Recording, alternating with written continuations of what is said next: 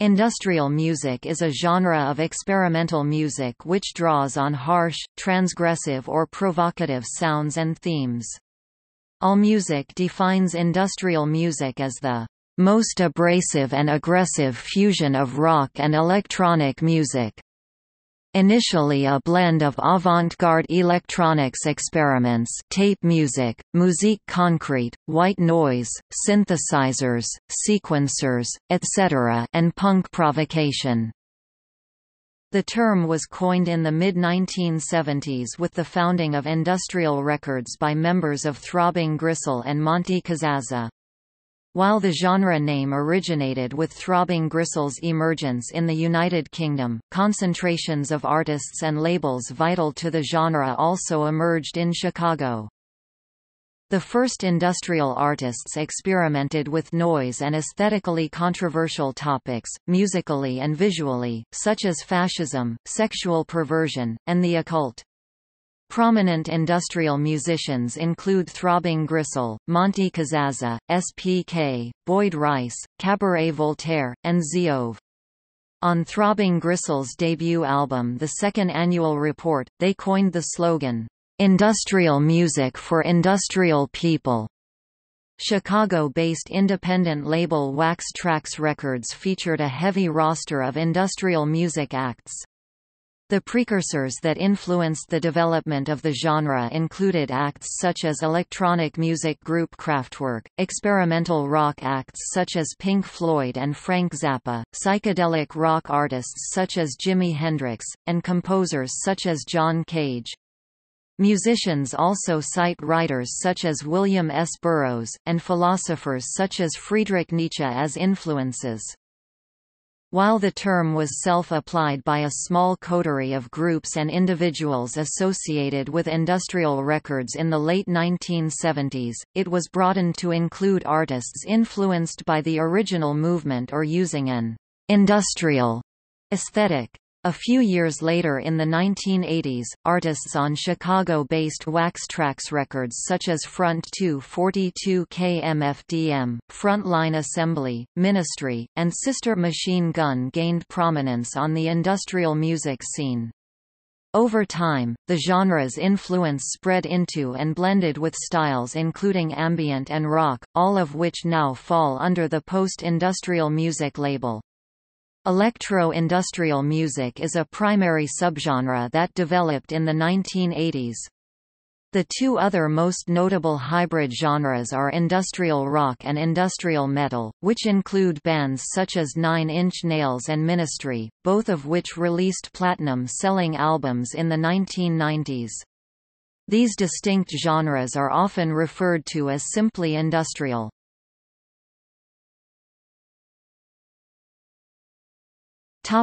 History.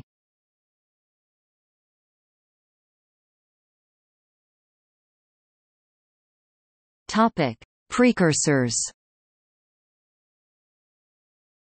Industrial music drew from a broad range of predecessors. According to the Oxford English Dictionary, the genre was first named in 1942 when the musical quarterly called Dmitri Shostakovich's 1927 Symphony No. 2, "The High Tide of Industrial Music." Similarly, in 1972 The New York Times described works by Ferd Grofe, especially 1935's A Symphony in Steel, as a part of his industrial music genre that called on such instruments as 4 pairs of shoes, 2 brooms, a locomotive bell, a pneumatic drill and a compressed air tank. Though these compositions are not directly tied to what the genre would become, they are early examples of music designed to mimic machinery noise and factory atmosphere. In his book Interrogation Machine, Laibach and NSK, Alexei Monroe argues that Kraftwerk were particularly significant in the development of industrial music, as the first successful artists to incorporate representations of industrial sounds into non-academic electronic music. Industrial music was created originally by using mechanical and electric machinery, and later advanced synthesizers, samplers and electronic percussion as the technology developed. Monroe also argues for suicide as an influential contemporary of the industrial musicians. Groups cited as inspirational by the founders of industrial music include the Velvet Underground, Joy Division, and Martin Denny. Genesis P. Orridge of Throbbing Gristle had a cassette library including recordings by the master musicians of Jajouka, Kraftwerk, Charles Manson, and William S. Burroughs. P. Orridge also credited 1960s rock such as The Doors, Pearls Before Swine, The Fugs, Captain Beefheart, and Frank Zappa in a 1979 interview. Chris Carter also enjoyed and found inspiration in Pink Floyd and Tangerine Dream. Boyd Rice was influenced by the music of 60s girl groups and tiki culture. Zio cited Christopher Tree, Spontaneous Sound, John Coltrane, Miles Davis, Tim Buckley, Jimi Hendrix, and Captain Beefheart, among others, together with Tibetan, Balinese, Javanese, Indian, and African music as influential in his artistic life. Cabaret Voltaire cited Roxy Music as their initial forerunners, as well as Kraftwerk's Trans-Europe Express. Cabaret Voltaire also recorded pieces reminiscent of Musique Concrète and composers such as Morton Subotnick. Nurse with Wound cited a long list of obscure free improvisation and krautrock as recommended listening. 23 Skidoo borrowed from Fela Kuti and Miles Davis's On the Corner. Many industrial groups, including Einstürzende Neubauten, took inspiration from world music. Many of the initial industrial musicians preferred to cite artists or thinkers, rather than musicians, as their inspiration. Simon Reynolds declares that, "Being a Throbbing Gristle fan was like enrolling in a university course of cultural extremism." John Cage was an initial inspiration for Throbbing Gristle. SPK appreciated Jean Dubuffet, Marcel Duchamp, Jean Baudrillard, Michel Foucault, Walter Benjamin, Marshall McLuhan, Friedrich Nietzsche, and Gilles Deleuze. Cabaret Voltaire took conceptual cues from Burroughs, J. G. Ballard, and Tristan Tzara. White House and Nurse with Wound dedicated some of their work to the Marquis de Sade. The latter also took impetus from the Comte de Lautréamont. Another influence on the industrial aesthetic was Lou Reed's Metal Machine music. Pitchfork Music cites this album as inspiring, in part, much of the contemporary avant-garde music scene. Noise, in particular. The album consists entirely of guitar feedback, anticipating industrial's use of non-musical sounds.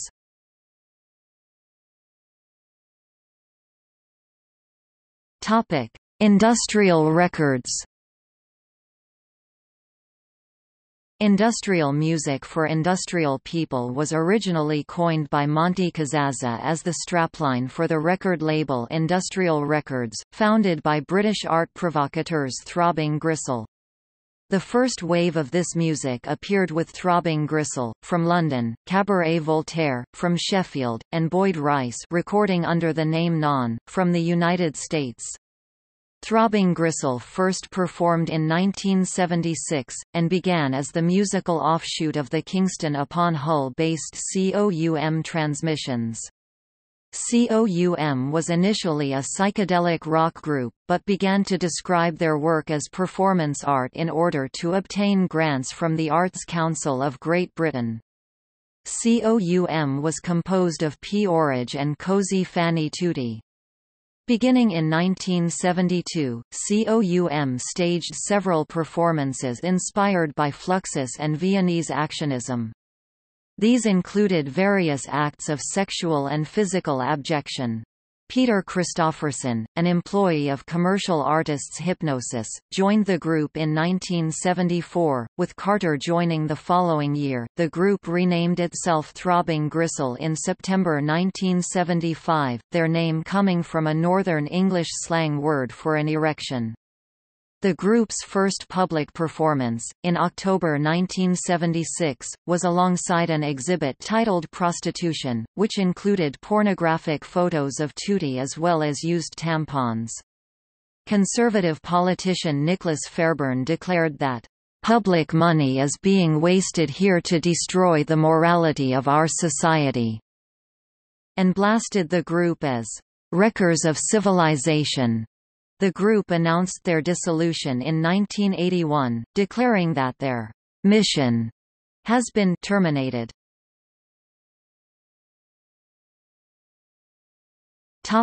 Wax Trax Records. Chicago record label Wax Trax Records was prominent in the widespread attention industrial music received starting in the early 1980s. The label was started by Jim Nash and Danny Flesher. The label's first official release was an EP in 1980 entitled Immediate Action by Strike Under. The label went on to distribute some of the most prominent names in industrial throughout the 1980s and 1990s. Wax Trax also distributed industrial releases in the United States for the Belgium record label Play It Again Sam Records, and had opened a North American office dubbed Play It Again Sam USA as a division of Wax Trax. Wax Trax was subsequently purchased by TVT Records in 1992. When TVT closed its doors in 2001, Wax Trax re-emerged under a different name, WTII Records, Wax Trax 2 Records, releasing industrial and other forms of electronic music.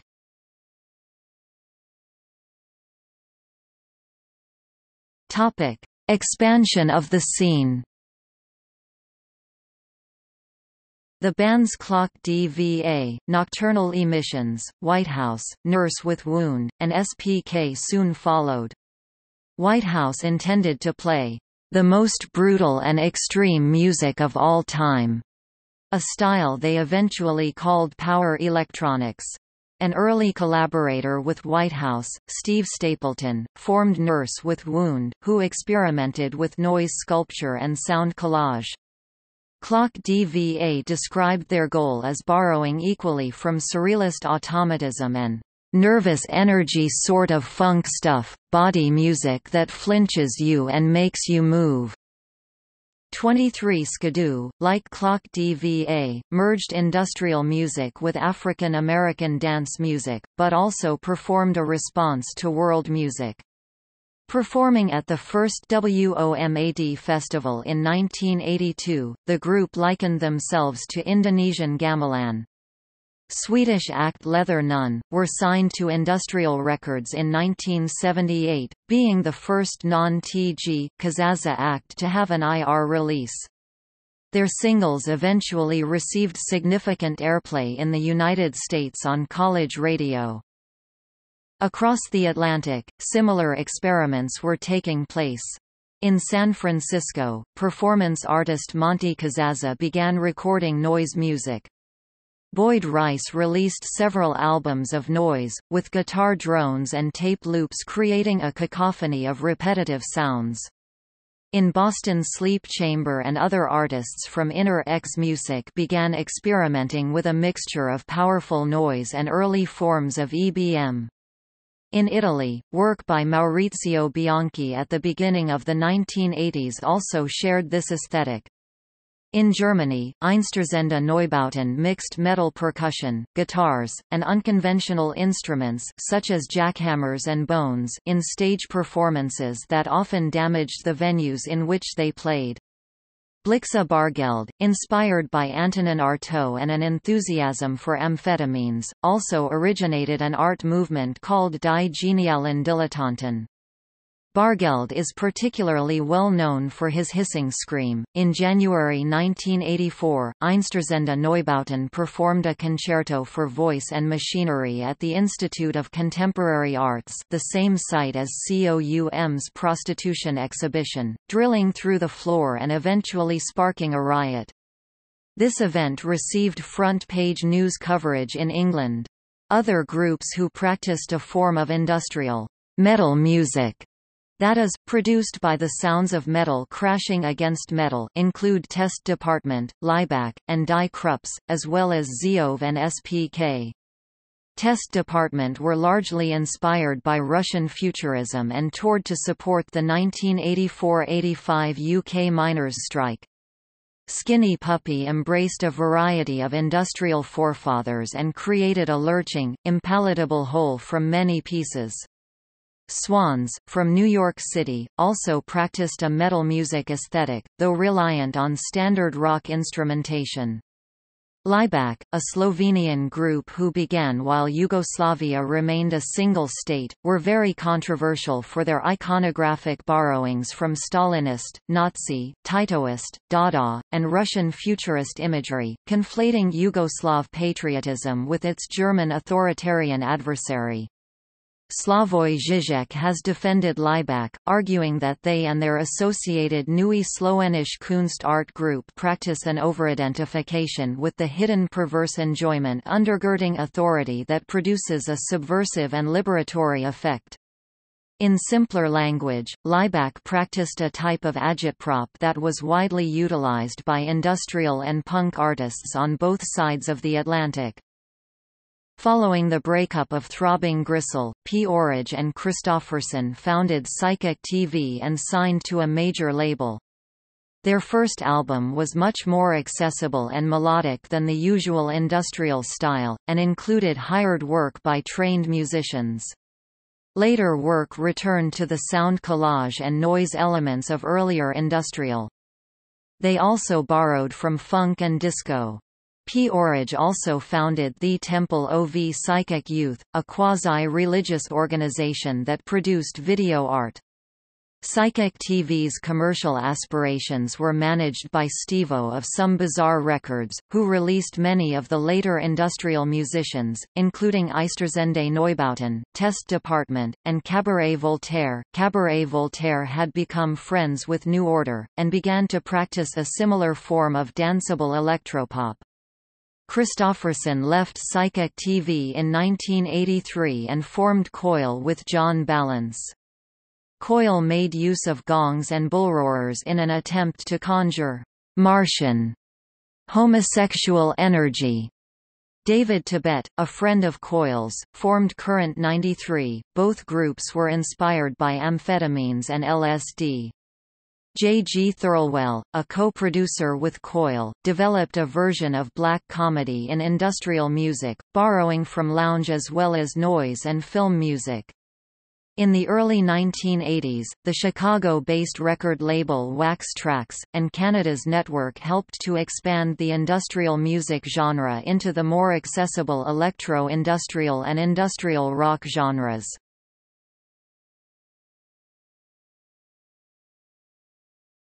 Topic: Characteristics and history. The birth of industrial music was a response to an age in which the access and control of information were becoming the primary tools of power. At its birth, the genre of industrial music was different from any other music, and its use of technology and disturbing lyrics and themes to tear apart preconceptions about the necessary rules of musical form supports the suggestion that industrial music is modernist music. The artists themselves made these goals explicit, even drawing connections to social changes they wished to argue for through their music. The Industrial Records website explains that the musicians wanted to reinvent rock music, and that their uncensored records were about their relationship with the world. They go on to say that they wanted their music to be an awakening for listeners so that they would begin to think for themselves and question the world around them. Industrial Records intended the term industrial to evoke the idea of music created for a new generation, with previous music being more agricultural. P. Orage stated that, "There's an irony in the word industrial because there's the music industry. And then there's the joke we often used to make in interviews about churning out our records like motorcars. That sense of industrial. And up till then the music had been kind of based on the blues and slavery, and we thought it was time to update it to at least Victorian times. You know, the Industrial Revolution." Early industrial music often featured tape editing, stark percussion and loops distorted to the point where they had degraded to harsh noise, such as the work of early industrial group Cabaret Voltaire, which journalist Simon Reynolds described as characterized by hissing hi-hats and squelchy snares of rhythm generator. Carter of Throbbing Gristle invented a device named the Grissleizer, played by Christofferson, which comprised a one-octave keyboard and a number of cassette machines triggering various pre-recorded sounds. Traditional instruments were often played in non-traditional or highly modified ways. Reynolds described the Cabaret Voltaire members' individual contributions as Chris Watson's smears of synth slime, Stephen Mallinder's dankly pulsing bass, and Richard H. Kirk's spikes of shattered glass guitar. Watson custom built a fuzzbox for Kirk's guitar, producing a unique timbre. Carter built speakers, effects units, and synthesizer modules, as well as modifying more conventional rock instrumentation, for Throbbing Gristle. Tootie played guitar with a slide in order to produce glissandi, or pounded the strings as if it were a percussion instrument. Throbbing Gristle also played at very high volume and produced ultra-high and sub-bass frequencies in an attempt to produce physical effects, naming this approach as metabolic music. Vocals were sporadic, and were as likely to be bubblegum pop as they were to be abrasive polemics. Cabaret Voltaire's Stephen Mallinder's vocals were electronically treated. The purpose of industrial music initially was to serve as a commentary on modern society by eschewing what artists saw as trite connections to the past. Throbbing Gristle opposed the elements of traditional rock music remaining in the punk rock scene, declaring industrial to be anti-music. Early industrial performances often involved taboo-breaking, provocative elements, such as mutilation, sadomasochistic elements and totalitarian imagery or symbolism, as well as forms of audience abuse, such as Throbbing Gristles aiming high-powered lights at the audience. Industrial groups typically focus on transgressive subject matter. In his introduction for the Industrial Culture Handbook 1983, John Savage considered some hallmarks of industrial music to be organizational autonomy, shock tactics, and the use of synthesizers and anti-music. Furthermore, an interest in the investigation of cults, wars, psychological techniques of persuasion, unusual murders especially by children and psychopaths, forensic pathology, venereology, concentration camp behavior, the history of uniforms and insignia. And Aleister Crowley's magic was present in Throbbing Gristle's work, as well as in other industrial pioneers.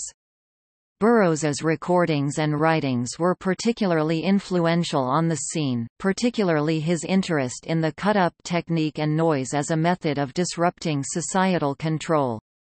Many of the first industrial musicians were interested in, though not necessarily sympathetic with, fascism. Throbbing Gristle's logo was based on the lightning symbol of the British Union of Fascists, while the Industrial Records logo was a photo of Auschwitz.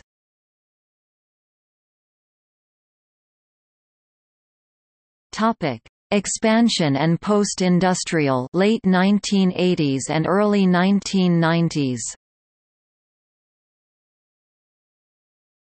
In the late 1980s, a number of additional styles developed from the already eclectic base of industrial music. These offshoots include fusions with noise music, ambient music, folk music, post-punk and electronic dance music, as well as other mutations and developments. The scene has spread worldwide, and is particularly well represented in North America, Europe, and Japan. Post-industrial subgenres include dark ambient, power electronics, Japanoise, neofic, electro-industrial, electronic body music, industrial hip-hop, industrial rock, industrial metal, industrial pop, martial industrial, power noise, and witch house.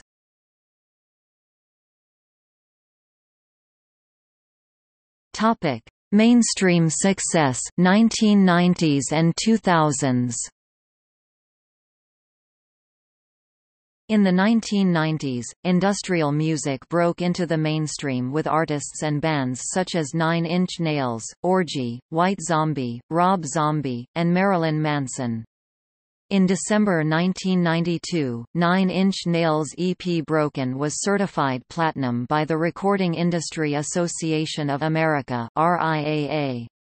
Nine Inch Nails gained further popularity with the release of their album The Downward Spiral, an album released in 1994.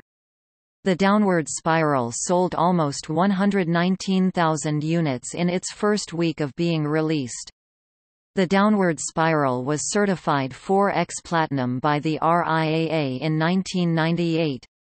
Nine Inch Nails' remix album Further Down the Spiral, released in May 1995, was certified gold by the RIAA in June 1996. Nine Inch Nails' 1999 album The Fragile went to number 1 on the Billboard 200 on October 9, 1999 and also was certified 2X Platinum in January 2000. With the success of Nine Inch Nails, the band's debut album Pretty Hate Machine was certified 2X Platinum by the RIAA in September 1995 and also was later certified 3X Platinum by the RIAA in May 2003. In the 1990s, 4 Nine Inch Nails songs went on the Billboard Hot 100. Several industrial rock and industrial metal artists such as KMFDM, Fear Factory, Gravity Kills and Sister Machine Gun appeared on the 1995 Mortal Kombat original motion picture soundtrack. The soundtrack was certified platinum by the RIAA in January 1996. Marilyn Manson released its album Antichrist Superstar in 1996. Antichrist Superstar sold 132,000 in its first of being released. Antichrist Superstar was certified platinum by the RIAA 2 months after its release date. In the United States, Antichrist Superstar sold at least 1,900,000 units. Marilyn Manson's EP Smells Like Children was certified platinum in May 1998. Marilyn Manson's album Mechanical Animals went to number 1, selling 223,000 copies in its first week in stores, knocking The Miseducation of Lauryn Hill by Lauryn Hill off of the top spot. Mechanical Animals was certified platinum by the RIAA in February 1999 and sold at least 1,409,000 copies in the United States. Orgy also experienced mainstream success during the 1990s. The band's 1998 album Candace was certified platinum by the RIAA in July 1999. Orgy's cover of New Order's song, Blue Monday, went to number 56 on the Billboard Hot 100 and number 2 on the Dance Club Songs chart. White Zombie experimented with industrial metal on its 1995 album Astro Creep 2000, which was certified 2X Platinum by the RIAA in March 1996. White Zombie's vocalist Rob Zombie began creating pure industrial metal albums in his solo career.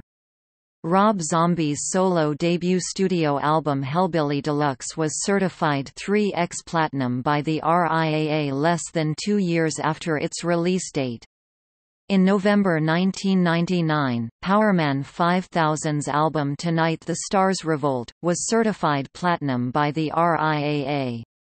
The album sold at least 1,316,172 units in the United States. Although the popularity of industrial music overall declined in the 2000s, both Nine Inch Nails and Marilyn Manson continued to be popular during the 2000s.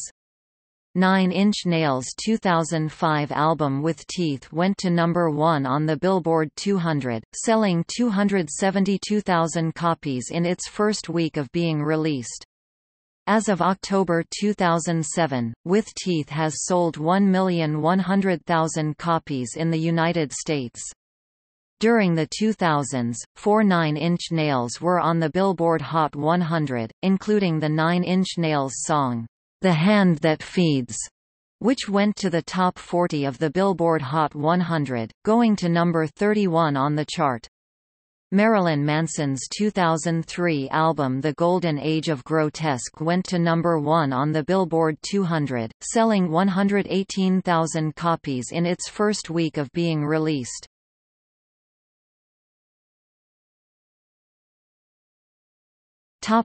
See also: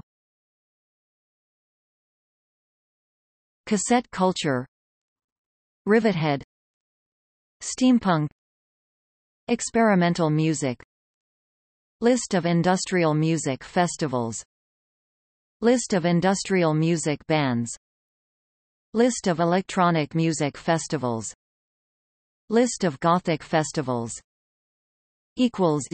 Footnotes